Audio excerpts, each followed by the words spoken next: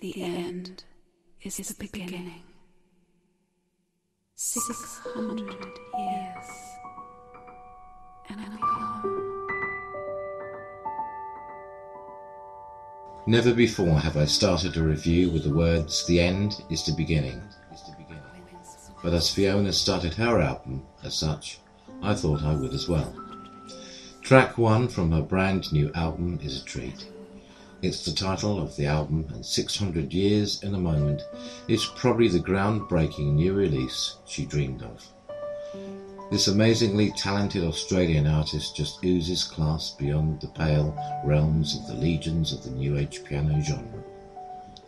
Her sultry voice leads us so gently into an album of majesty and grace, but a talent so rare and a track so crafted as the opener at some 6+ minutes long is not only courageous but stunning. In a way, it's the album that I wrote when I grew up. Blue Dream was about my life, and 600 Years was about looking at the world in a different way and asking the question of globalization in a musical sense. And so I took a handmade contemporary Australian piano, which is a Stewart & Sons, and I recorded it with ancient instruments from around the world to create an idea of time and space and distance and history, and I guess to bring the village into a contemporary setting. And I think the answer to that question was about bringing worlds together. I was very fortunate to work once again with Will Ackerman and also with Corin Nelson. It's probably one of the first albums that was has got the producer credits of Will Ackerman, Corin Nelson and Fiona Joy Hawkins. So I got to produce my own album as well, and I'm really proud of that. I worked with some amazing people who played incredible instruments, from Alfredo Rolando Ortiz, who played the Paraguayan harp. Rebecca Daniel played a 275-year-old violin. We had the Morin Kerr and Mongolian throat singing by Buku, the Turkish Oud by John Robinson, a number of incredible and wonderful ancient instruments. And of course one of the oldest instruments is the voice, and both Heather Rankin and Rebecca Daniel did a wonderful job singing on the album. I did some vocals as well, probably not quite as solo as them, but in more of a supportive way. So we've really covered a lot of elements. It's instrumental, it's vocal, we sing in Gaelic, we cover a lot of different world feels, including Arabic, a little bit of African, but mostly Celtic. There's also the Australian didgeridoo, which is our oldest instrument. So there's a lot happening on the album, and I hope you get to enjoy it. I also produced it in some other formats, including an SACD 5.1 surround sound and vinyl. So thanks for listening.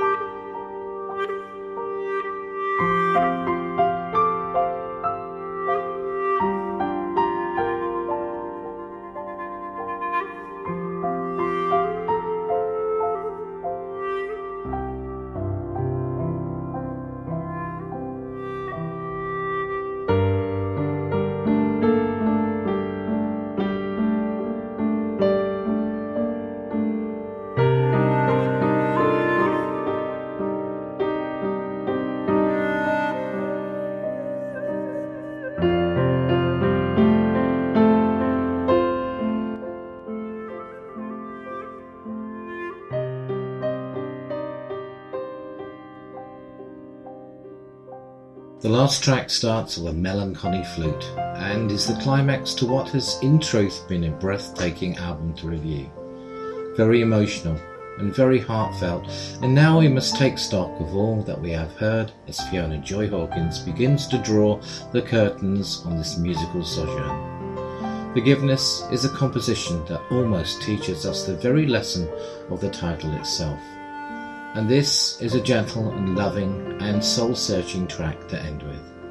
In 600 Years and a Moment, Hawkins has pulled off what I can only call a masterpiece in the genre she is in. But what is that genre? Certainly, here Fiona Joy Hawkins has crossed cultural boundaries and taken us on a journey across all borders and brought the world a classic album that each and every one of you should really go on and purchase now. For this is an album that has been crafted by the hands of a genius.